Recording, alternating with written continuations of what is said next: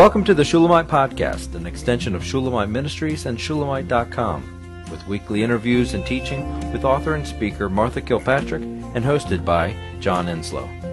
This weekly podcast is a way to stay connected to the ministry. So come experience anointed messages, not giving just another method, but a living impartation. And you know, John, the adventure of life is not to get everything you want. The adventure of life is to know God. And if you miss that adventure, you've not lived. You may have amassed things for yourself, but you didn't truly live. If you live by a bucket list of all the things you want to do, you're going to do, and that's your satisfaction that you did your bucket list, you've missed it entirely. It's just the love of the world, isn't it? Just love of the world. And the world will never give anything but grief. But see, the amazing thing is that if you are purposed to know Him, determined to know Him, you may experience, He may go through, you may experience a bucket list, but it'll be with Him and it'll be eternal. Exactly. I've had a bucket list of fabulous experiences around the country and the world. Well, you've wanted to travel to different places, and He took you there with Him. With Him, because of Him, in Him. And He told me every trip, He would remind me, okay, you're not going to Ireland to speak, to teach people. You're going to Ireland to love me there. It's all about loving Him. So if you had gone and you had said, oh, I want to go see my ancestral home and where I'm from, and if you had done that, you would have been like, oh, well, that was how beautiful, and it would have been a lovely memory. But because you did it with the goal to know Him, He was revealed in your ancestry. He was revealed in your ancestral home. It was so much greater. Was there. It was greater.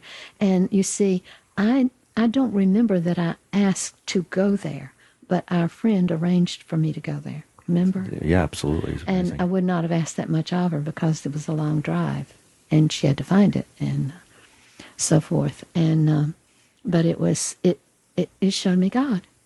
Sure exactly enough. His purpose and His long arm of arranging for a life. So knowing Christ and purposing and determining to know Christ is not like you just sit on the couch. Right. It's not. You're not sequestered in a dull, purposeless life. He's too fabulous and too complex. He wants to reveal Himself in all that He is, and so it is the only adventure. You want an adventuresome life, get on the train that's headed to know Him, and you will. Well, most people think, pre-saved people think that becoming a Christian is going to be the most dull, boring thing in the world. And you'll be denied everything fun. Exactly. And it's so completely counter to the reality. But even to be saved, you have to determine to know Him in order to know Him. Yes. Otherwise, you're just going to know about Him. Yes. It's the about that trips people up. About means you don't have to get involved with God. You can just know about Him and talk about Him and think about Him, but not Him. And that's the tragedy of... That's missing Him. They have no knowledge of God. Is what Paul said about the Corinthians. It's tragic. It is. It is the tragedy. If you could know God 1 year, it would be worth it all. And then you went to heaven. But to spend your whole life getting to know Him, not yourself, as you say on your blogs. So it's so exciting. I'm bursting. Well, I saw the weakness, and then I saw the zeal and the life come forth, and I'm like going, wow. So that's why I stepped aside, because I was like, wow, this is you literally had an energy that was not your own. For sure. It was the energy of the Spirit for the Father. And I spoke some about the Father in that CD of the month. But I read something in somewhere else of my writings, I can't think at the moment where it is, maybe it was Adoration, that we are all prodigals. Mm-hmm. We're all lost in one form or another in our own self-consuming lust, whatever that happens to be. Sometimes even religious stuff. But we're children who are lost to come back to the Father, expecting Him to reject us or subdue us, and we find who He really is. That story is the story of every Christian. That was from The Real Father. Oh, was that The Real Father? Mm-hmm. Okay. The CD series, The Real Father. And everybody has to go to discover how wonderful the Father is. Mm. And at least the prodigal came to his senses from madness. Mm-hmm. We're all in madness until we come to our senses and say, I need God. I mean, this is it. Nobody, I have nothing and nobody, and I am nothing, and I'm just getting deeper and deeper in a hole. Mm-hmm.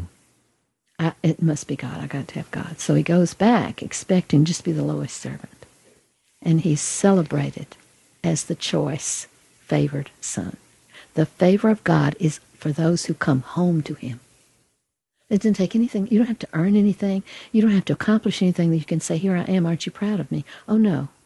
You come back to Him destitute, and He gives you every favor of His love and covers all your shame and all your mistakes and all your filth of the world. It's phenomenal. That is the real Father. That's my Father in heaven. I've been listening to Fernando Ortega's song, How Great the Father's Love for Us. The words of it are awesome. I love Fernando. Mm-hmm. His music is just... It's quieting. Fernando is quieting, and his music keeps it rather simple, just piano. Mm-hmm. See, John, on the Table of the Month, the real emphasis was on the Father. That's the ultimate. I just want to read these lyrics. How deep the Father's love for us, how vast beyond all measure, that He should give His only Son to make a wretch His treasure. How great the pain of searing loss, the Father turns His face away, as wounds which mar the chosen one bring many sons to glory. Behold the man upon the cross, my sin upon his shoulders. Ashamed, I hear my mocking voice call out among the scoffers. It was my sin that held him there until it was accomplished. His dying breath has brought me life. I know that it is finished.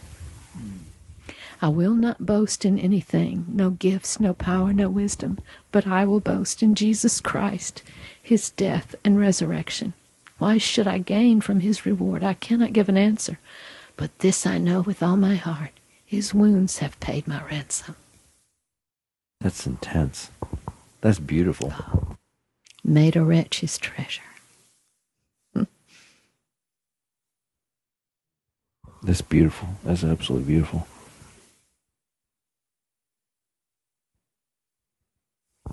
Where is it? Hebrews, it's from the scripture, how great a love the Father has that we should be called His children. You want to read it? Because this is 1 John 3:1. It says, see how very much our Father loves us, for He called us His children, and that is what we are. The song is taken from 1 John 3:1. Yeah, that's where that scripture you quoted was. Yeah. One of the things I told was that repentance takes you to the knowledge of God. And at this time, there's so much repentance going on. It's so intense and beautiful and cleansing. And I really feel that God is getting us ready and the church ready for an outpouring of His glory that we are yet to see. We're going to see glory, many say, as we've never seen it before. The last days are going to be filled with His glory and His power. And